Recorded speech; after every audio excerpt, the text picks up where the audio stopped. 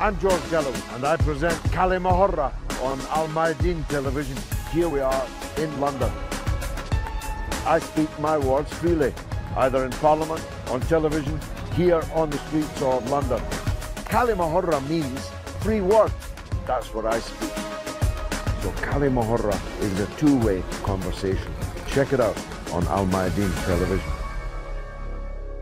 Welcome to Kalima Horra with me, George Galloway, on Al Mayadeen television, coming to you from London and discussing a story which crosses the Atlantic Ocean in a very big way, from Britain to the United States of America.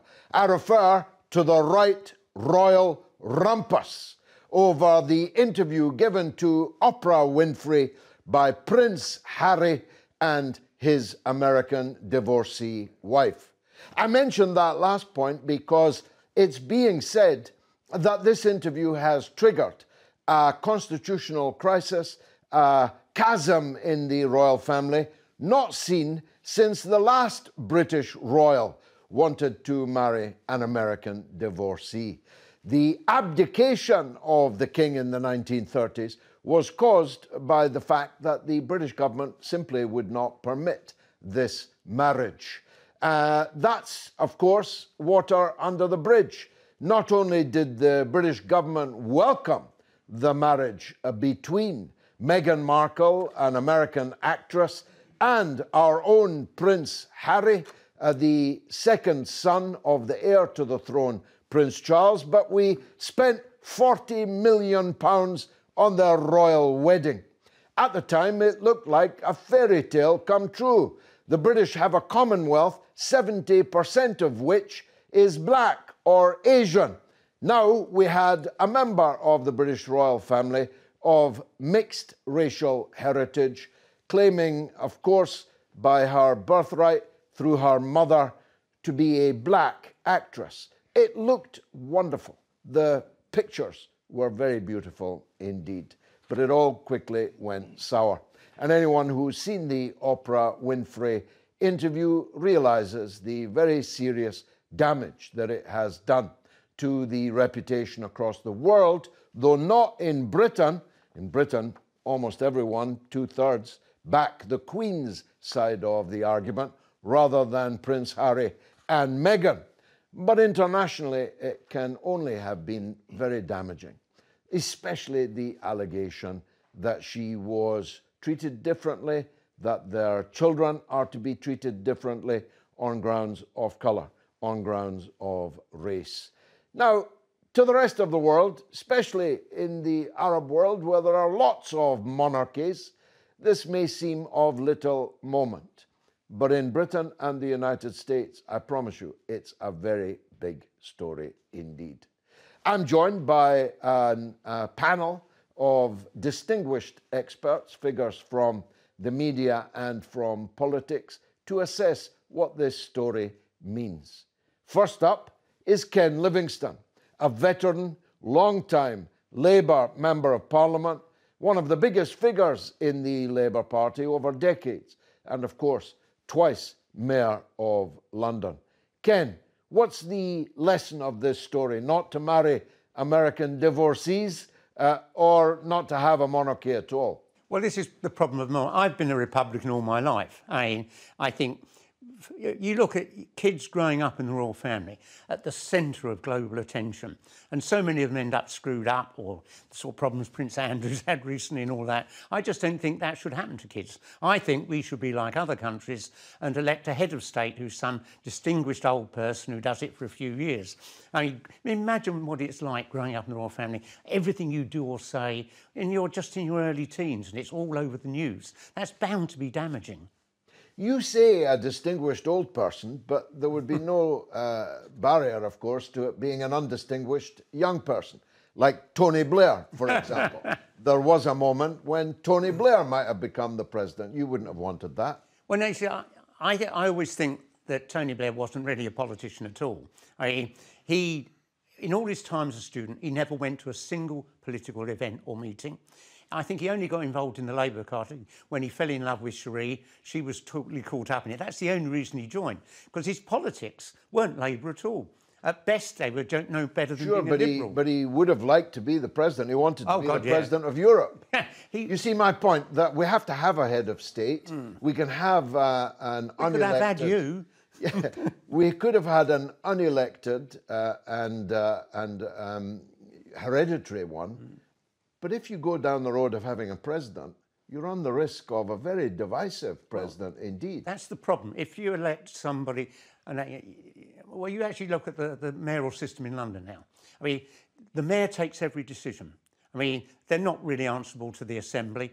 And so people could have come to me and said, I want to build this big shard development. And I could have said, just put £100,000 in my secret Swiss bank account. And one day we will have a mayor who does that. And so I'm not in favour of directly electing someone to run something. I think you should elect a council or a parliament, and they have the ability to get rid of a leader who, doesn't deserve to be there anymore. Whereas you're stuck with a mayor or a president to the end of their reign, basically. Jacques Arnold, another, if you forgive me, veteran parliamentarian, but a conservative parliamentarian, and not a Republican like Ken, but a monarchist. Ken has a point, doesn't he, that it's actually not a very healthy existence to grow up as a royal child. I think it does show the pressures that are put on that family, but significantly, they are born and brought up and know how to cope. Occasionally we get disasters, which we've seen, and the press have gone terribly excited. I think in this particular case, it's both a tragedy and a celebrity hoo-ha. The tragedy, of course, being the Prince himself, who showed himself to be very effective with his disabled servicemen's charities, his work. He served in the army, actually in wars. Exactly, and he seemed really good as a member of the royal family and looking ahead. The disaster occurred was when he came across this young lady. She is, throughout her life, very obviously determined to become a rich Californian celebrity, and she'll sacrifice anything, first her own family, and within a couple of years, the family into which she married, slinging all kinds of accusations. The suggestion that the royal family is racist is absolutely remarkable when you think as far back as Queen Victoria and the Munchi. And then you spread it forward. Did you notice the officer who laid the Queen's wreath at Westminster on Remembrance Sunday? A black officer in a top regiment serving the Queen as an ADC. The suggestion that the royal family is racist is just total nonsense. If you look at it over the years, it's been very, very clear. And one of the most significant things is during all the politicians' obsession with Europe over 50 years, the Queen quietly carried on excellent work with the Commonwealth, and thereby with a Commonwealth of many religions and many races. The overwhelming majority of British people highly respect the Queen, but she's extremely old. The question for monarchists like you is, are they going to be able to pull off a transition to Prince Charles and then his offspring, where accidents like the one you refer to, accidents of marriage, accidents of conduct, are likely severely to disrupt that transition? No, the transition is actually automatic. Plans have been prepared for a succession. A lot of dusting has gone down because we haven't had a succession since 1952. But it is all laid down in law and practice, and I think very quietly the whole setup is prepared for the very sad day we lose the Queen. Dr. Marcus Papadopoulos, you're not a politician, you're a writer, an author, a commentator. I've no idea whether you're a monarchist or a Republican, but as a non-politician, how do you view this rumpus? Well, I come at this from a very different angle. My own view is that the farcical discussions over the British royal family or Meghan Markle are actually a depressingly sad reflection of modern day Britain. I say depressingly sad because in Britain today there is a fixation amongst members of the British public about the narcissistic personal lives of the rich and powerful and celebrities. Instead of being fixated on the British royal family or Meghan Markle, there should be a fixation on, for example, the 14 million British people who live in poverty, the 4 million British children who live below the breadline, the 300,000 homeless people in the UK, the 2 million people in the UK who are dependent on food banks. Society should also be fixated on how the rights of women and children are now being systematically eroded. There should also be a fixation on how British culture and the British national identity are being eroded. But alas, the British public is more interested in the narcissistic personal lives of the rich and famous. And when it comes to Meghan Markle, she made a very serious allegation that the British royal family is racist. My own opinion is that she's not naive and she's certainly not dense. If she really had strong convictions and strong principles, then she would have had nothing to do with the British royal family in the first place. My view is that she saw an opportunity to kickstart her career, to achieve global fame, and she has played this beautifully. Well, look, I'll come back to you, Ken. Of course, the Queen is the head of state in many Commonwealth countries also. One of those is Australia, where there is a significant body of opinion, Republican, like Ken Livingston. Alexandra Marshall is the young ambassador for the Australians for a Constitutional Monarchy movement. She's in Sydney, Australia. Let's hear what she has to say. Thank you very much for having it. It's a pleasure to be here. It won't be clear to many viewers overseas, so could you perhaps begin by explaining to the viewers what is the role of the royal family in Australia? Well, we have the royal family in Australia as a political system. It's not just a theatrical thing of castles and gowns and royals. It's actually a political mechanism that we got from the birth of our nation and our parent nation, which is, of course, the British Empire. And so when Australia was federated, we made a choice to keep the constitutional monarchy that we have because Australian politicians believed that it was the most secure type of politics that we could possibly have. And so we decided to go down that role. And in Australia, basically, it's a similar way to how it works in the UK, except that our head of state is an Australian, it's the Governor General. And so our politicians have, let's call it a safety net for democracy, whereas if they get a bit out of hand, which has happened once in the past, then the Governor General can dismiss a government and send the government back to election. And so I think in your term, it's the Queen, but in ours, it's the Governor General.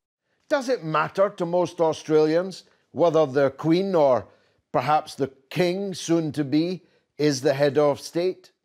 Well, so in Australia, we are predominantly a conservative nation. We have been since our federation. I think it's about 74% of the time we're governed by conservative government.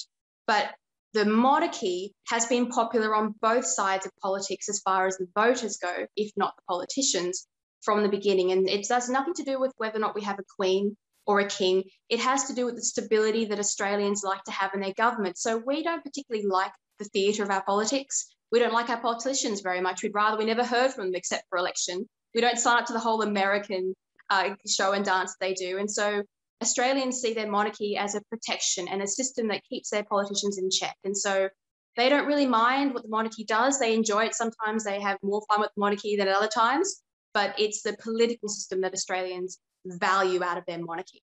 What was the effect of the Oprah interview on public perceptions about monarchy in Australia? Well, by all accounts, it's been quite a positive affair for the royals. We had Meghan Markle take her Hollywood version of royalty and pit it against the actual royalty.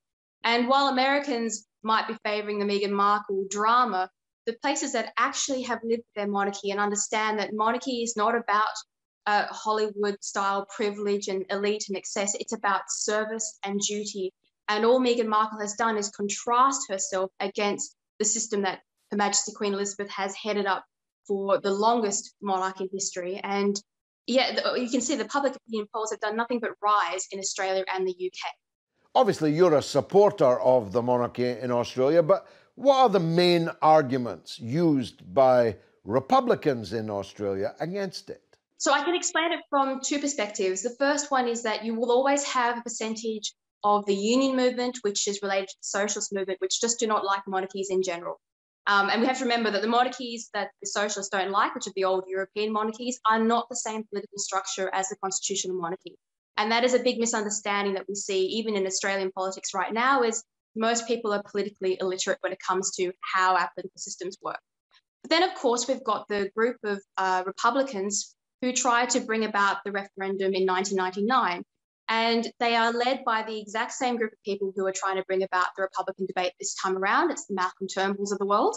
And most of them are led by politicians who were kicked out of politics last time and now looking for another run around. And the line that they use to sell the popularity of a republic, which I think is what you're getting at, is the idea of an Australian head of state. Now, as I said before, we do have an Australian head of state, but the narrative on the ground is that we do not. And so that's where the confusion comes from. That's where a lot of support comes from. But when push comes to shove, as you saw in the last referendum, it was only Canberra, the home of politicians, that ended up voting in favour of it. And finally, what are your views on a referendum in Australia about the monarchy? And if there was one, what's your prediction of what the results would be? So it is possible we will have another referendum because, as I said, the same kids who were there last time are pushing and agitating for another referendum. So we might get it, particularly if we get a Labor government in the next election that's coming up. But if we did, all the polls on the ground and the sentiment that we're seeing online, even among the young who are becoming the largest voting base, they still like their monarchy as a whole, whether it's the idea of the royals, they like the new generation, or it's the understanding of the political certainty. Australia is still predominantly in favour of their monarchy, regardless of what the Republicans will say. So I would go, if I had to base it on a guess tomorrow, I would say we have a similar result to 1999. Ken Livingston, a fair bit of rewriting of history there. Australia existed before the British arrived, of course, and by one means or another got rid of most of the original Australians and kept the others in a rather can I tell you one really terrible state. thing? When we colonised Tasmania, the big island just to the south, the then British government paid the new settlers £5, this is 200 years ago, a lot of money, £5 for the head of every native brought in. And over the next few years, it was 100% genocide. Now, we're not taught that when we're at school, are we? All that's covered up. That's a fact, that every single Tasmanian was killed. Yeah. The same didn't exactly happen in Australia, but it's a pretty miserable story. But that young woman seems confident that that they'll win a referendum to continue the monarchy. Do you think, presumably on the demise of the current Queen, that there should be a referendum in Britain on whether to continue with monarchy? And if there was, what would the result of it be? Well, I think that's interesting because the Queen has served our country, and although I'm a Republican, I have a real respect for her. She's always put her country first. I was particularly surprised when Mrs Thatcher introduced the bill to abolish the Greater London Council. And I get a phone call from the palace saying the Queen would like to come and open the Thames Barrier. Thatcher was furious about that. So we know they didn't get on terribly well, the Queen and Thatcher. And so, I mean, I think if we had a referendum after the Queen's death, it could very well be, because I don't think Prince Charles is perceived in the same way as the Queen is. I think we could see a switch to having a republic, and certainly I'd be voting for that. Jacques, do you think there will be a referendum, should be a referendum? If there were, what would the result be? I don't think there should be a referendum. I think our system is quite fine. It is a matter for Parliament, not for a referendum, I think. In respect to Prince Charles, when the public look at him, they can see his absolute dedication to the role and following in his mother's footsteps in that way. And if just to look at Prince Charles, his wife, his elder son, throughout this pandemic, they have underlined yet again the value of having the monarchy as a rallying point and a simple point of saying thank you to those many millions who've gone the extra mile to care for people in the hospitals, emptying rubbish bins, the police, etc. You're confident of Prince Charles's popularity, but the opinion polling doesn't indicate that. There's a considerable gap between the standing of Prince Charles and the standing of his mother. He does seem something of an odd fellow to most British people, I think. No, I don't think so. I think the important difference is the Queen has been there as sovereign for all this long time. He has been the understudy and the heir waiting longer than any heir has in history. So it's very much a different thing. But when it comes to deciding, they will be looking at the new King Charles and the new Prince of Wales. And the new Prince of Wales and his wife have really impressed with their service, particularly during the COVID episode. Maybe they should skip Charles and go straight to this new Prince of Wales. More about this story. Yes, go on. On that, I think it will be extremely unfair to skip. You've got a case of the Duke and Duchess of Cambridge and their very young children. By skipping, we're putting the yoke and the load onto them very early in their family life, which will put the kind of pressures you were talking about on the children very much on theirs. That's exactly what happened to the Queen, of course, and you say she was a success. She coped. She became the Queen before I was born. Just imagine that. There'll be more on this story after the break, but we'll look more deeply at the issues of hereditary power also. Stay tuned.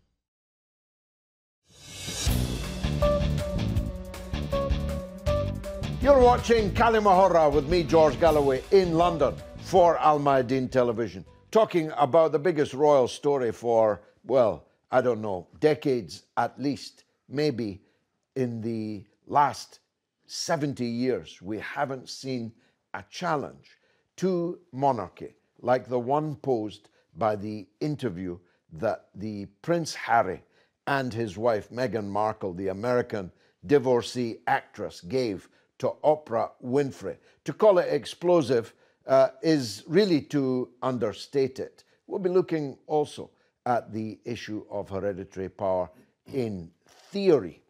And it's that, Dr. Marcus, I want to ask you about. You heard from that young Australian woman, born long after the Queen came to power, the feeling that people have of continuity, of stability, of the national culture that you referred to earlier.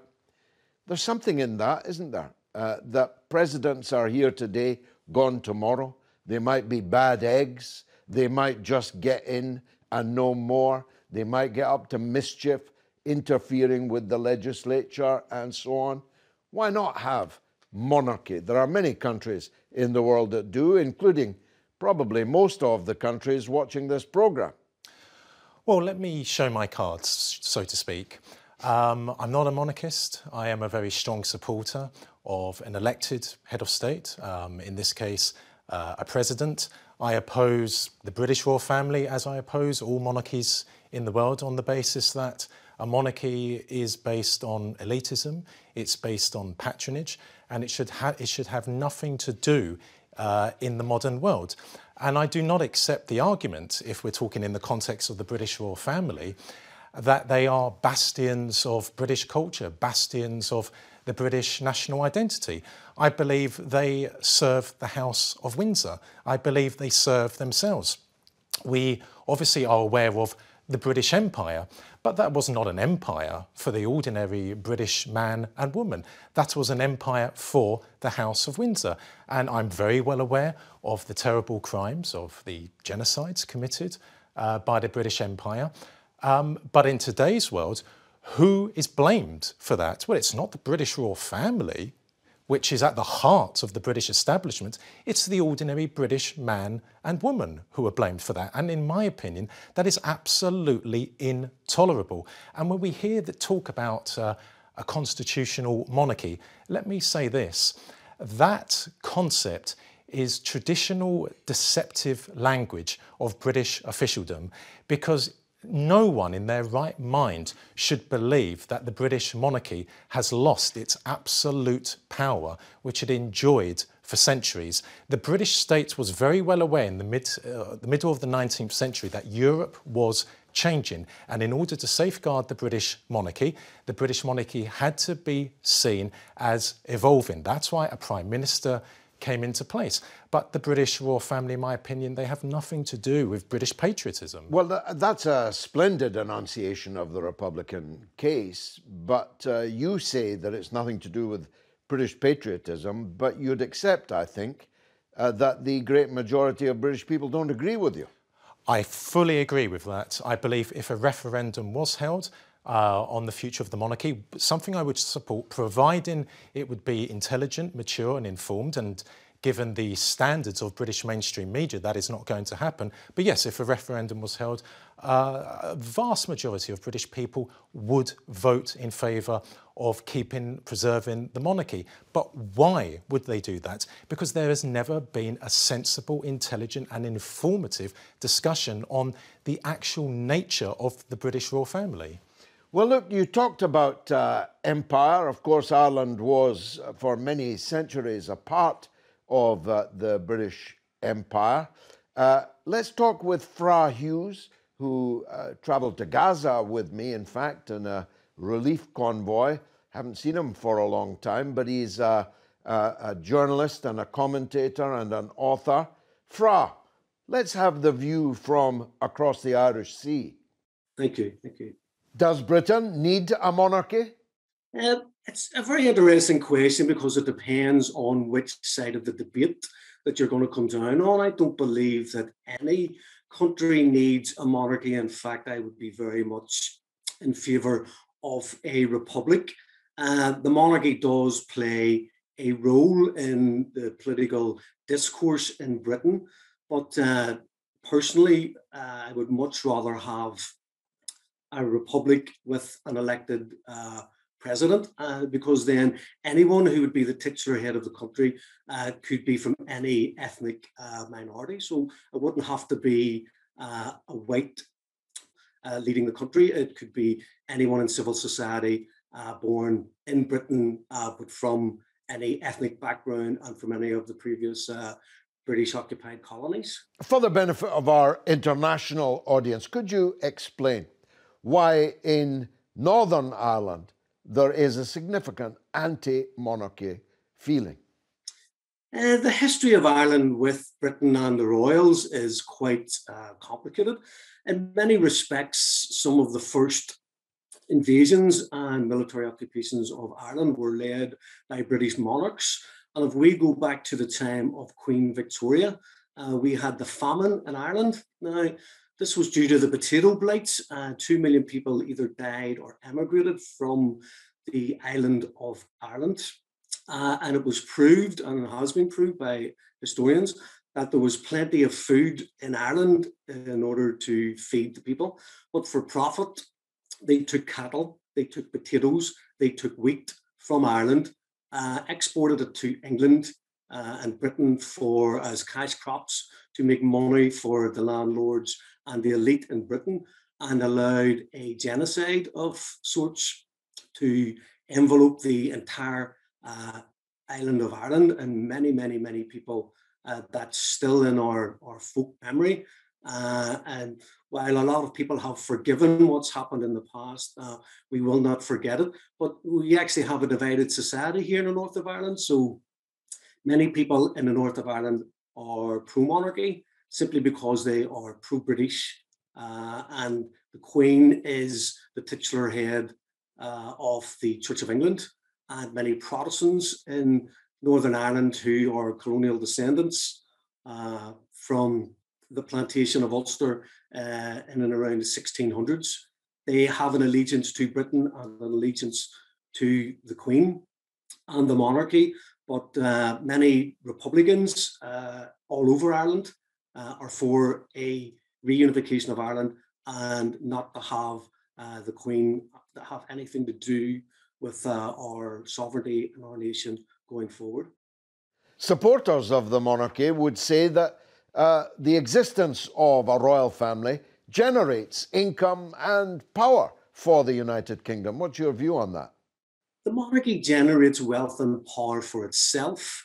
I've heard this excuse, which I believe it to be, propagated many, many, many times.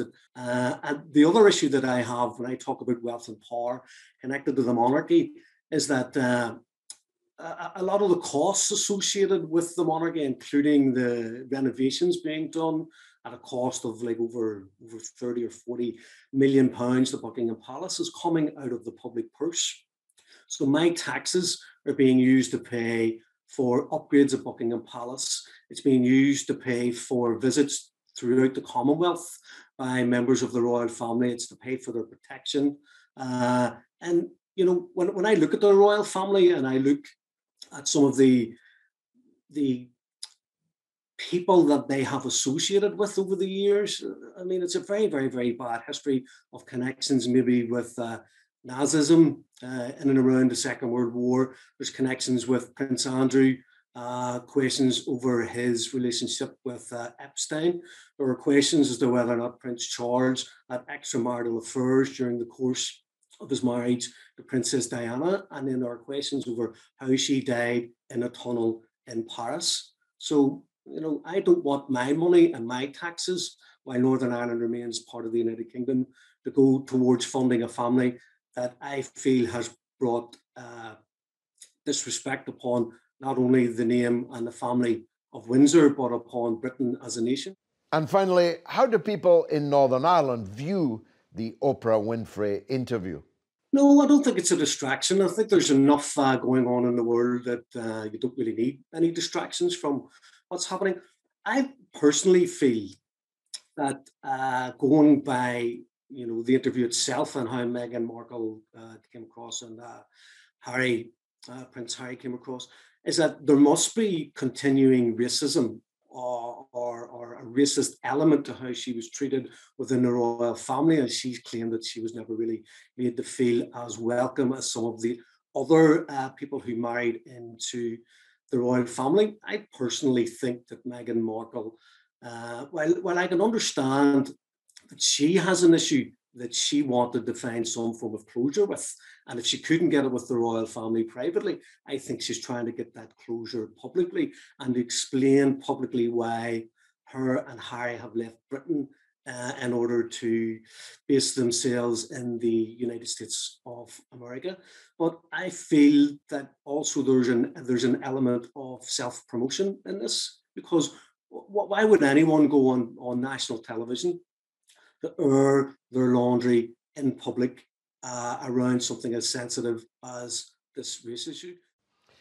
Jacques, Arnold, the viewers won't know, so we must tell them that all three of us regularly had to swear allegiance to Her Majesty the Queen and all her heirs and successors, or we would not have been allowed to sit down in the Parliament to which we'd been elected.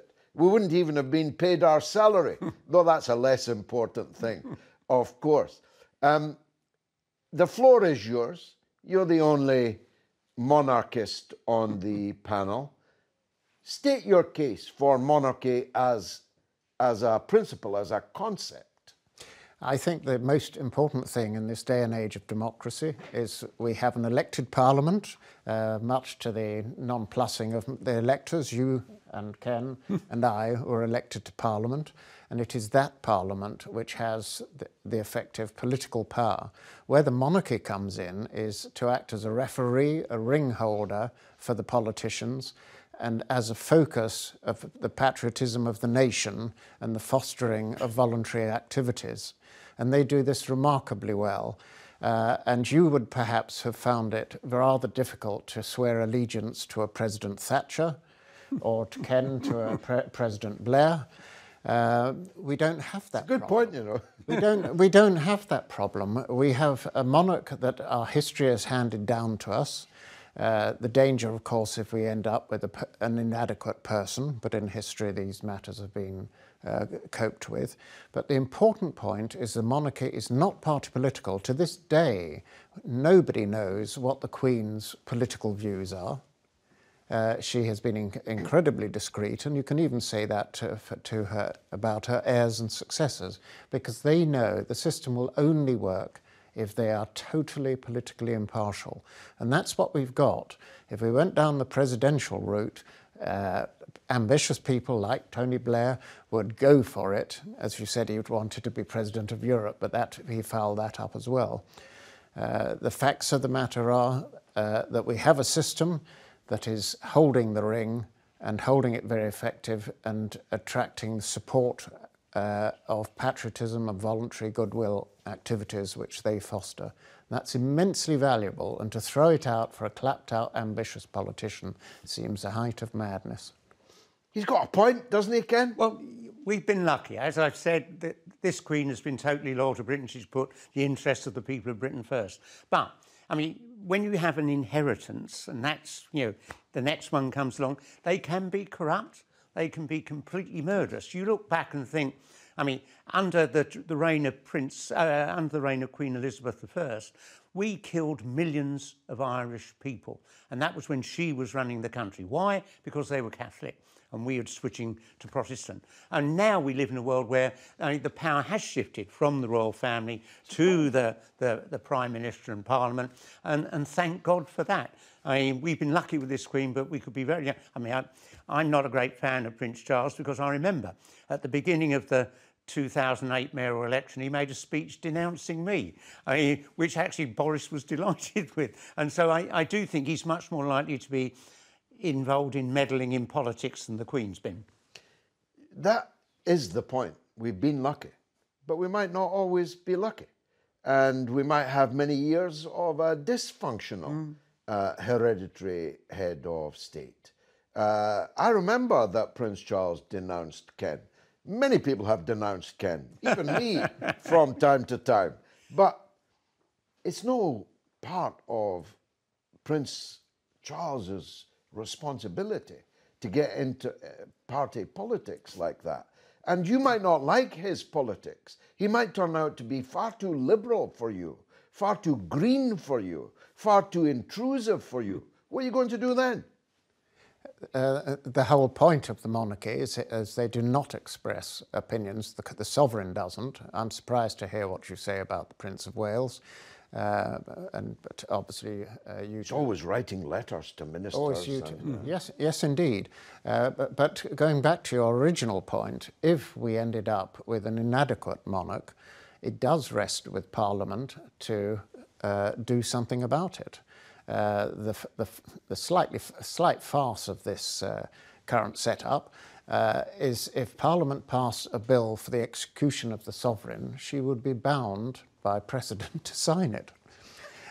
So if Parliament got upset about the quality of a monarch we ended up with, I think through the usual channels of Parliament with the palace, these matters would be sorted out as they were way back in 1936, when a total inadequate, distracted monarch had to go because he wasn't doing his job properly.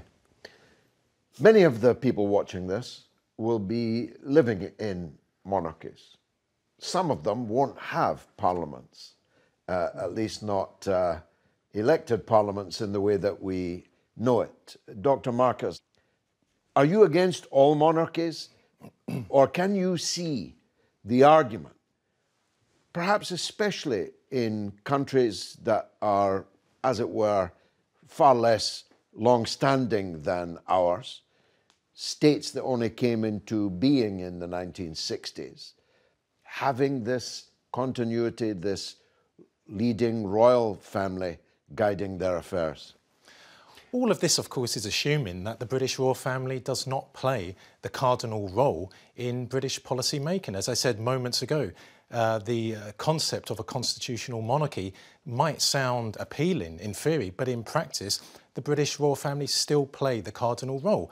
And yes, I believe that the British royal family is as rancid as the Saudi royal family. I do not buy the argument that if a country...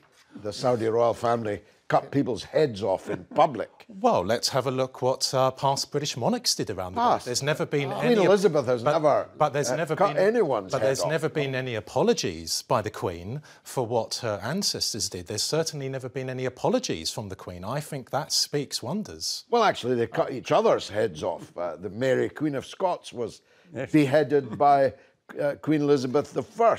My point is that the Queen is not an innocent, harmless little old lady that you would find at a bus stop. She is one of the most powerful and, in my opinion, one of the most ruthless leaders in the world. I think that's a bit extreme, Jacques, don't you?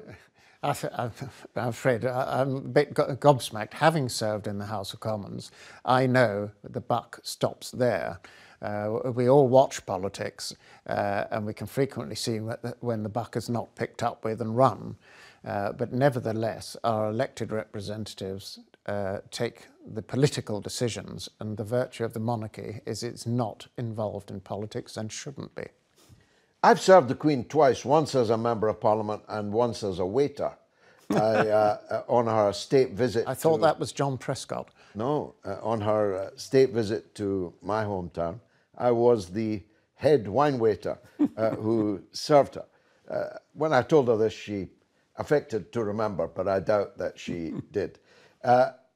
Ken, I think Dr. Marcus is quite wrong in his characterisation of the Queen, but they have a rum ancestry, don't they?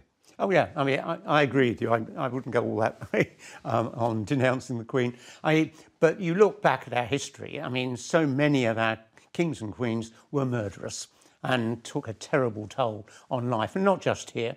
I mean, you look recently at the scandal of Saudi Arabia authorising the murder of a journalist and so on. All of that. I mean, if you put so much power in one person's hands, you're going to have terrible abuses by some of those people.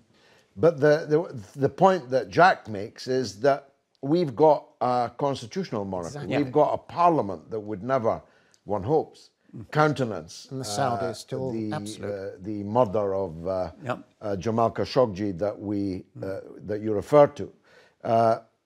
Haven't we got the best of both worlds? We've got a democratic parliament and we've got a hereditary monarchy. Yeah, I mean, we've been really lucky. We've been born and brought up in an amazing country where things got better all through our childhood. It didn't carry on quite like that under Thatcher and Blair. But the simple fact is, most other nations around the world are much more scary places to live than we are here. But that doesn't mean to say we shouldn't think forward to the fact, should we continue with such an outdated structure of an inherited head of state? Because you will one day get another nasty one. It is a bit childish, isn't it? Wouldn't you at least concede that's a bit Ruritarian? It's a bit fairy tale-ish that your head of state is determined by primogeniture in the beginning. I mean, if Princess Anne had been born before Prince Charles, she would not have become the monarch. But that is just the point. The monarchy is always evolving, always responding to public opinion and the way the country is going. That is why the order of succession rules were changed to give women parity with men in the succession. At every stage, Britain progresses and the monarchy progresses. There was talk about the murderous activity of some of her predecessors in centuries gone by. Undeniable. Yes, Shakespeare himself charted. Totally undeniable. It was a case of absolute monarchy, but it reflected what was done in those particular ages. It's very interesting to note that the monarchies headed into the First World War, those that were absolute and inflexible, broke. Be it the Empire of Russia, of Germany, of Austria. And what happened to the British? They changed the name of their dynasty because, of course, they had a Germanic origin, and on they went, changing the laws and the practices in accordance with the age, ever more constitutional monarchy. And we have all served in Parliament under that constitutional monarchy, which, as I pointed out, could take drastic steps if necessary. Of course, the First World War didn't actually have to happen, because 3 of these kings were all grandsons of the British Queen Victoria. They could have sorted it all out. 2 of them. The King of England and the Emperor of Germany. And what about the Russian? He was a cousin. A cousin, okay. 2 grandsons and a cousin. They could have sorted it out over Christmas dinner at Buckingham Palace, couldn't they, Ken? Absolutely. I mean, literally, when you look back, the implications of that, the millions and millions who died, I mean, it was bizarre. I mean, because it wasn't a great issue like the beginning of the Second World War was. I mean, that was one you had to fight because it's one of the greatest evils in human history.